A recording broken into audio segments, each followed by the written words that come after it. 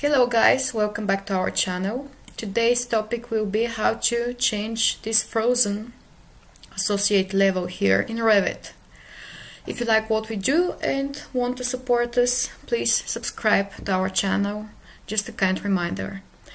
So let's jump into the topic. Okay, how to change this associate level. It is part of the properties of the floor plan. It is locked, obviously, kind of frozen, and you can't be changed from here. If you press the view range, it is also frozen, grayed out, and it's just, you can't either change it from here. What I found is you just need to add first the crop view, this frame over here,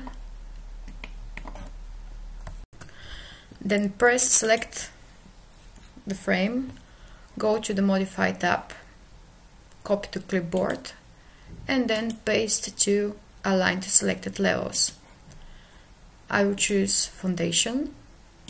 Okay, and what is Revit doing is creating a new view, this one, where I can rename it if I need to, like let's say 1_1, and now voila, I have the foundation associate level here.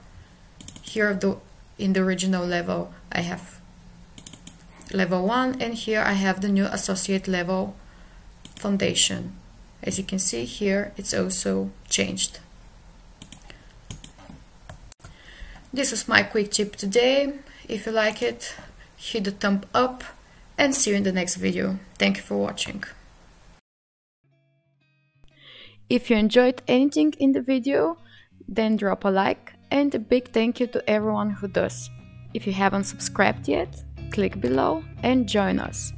We have some great videos coming up that you don't want to miss. Thank you for watching, and I'll see you in the next video. Bye for now.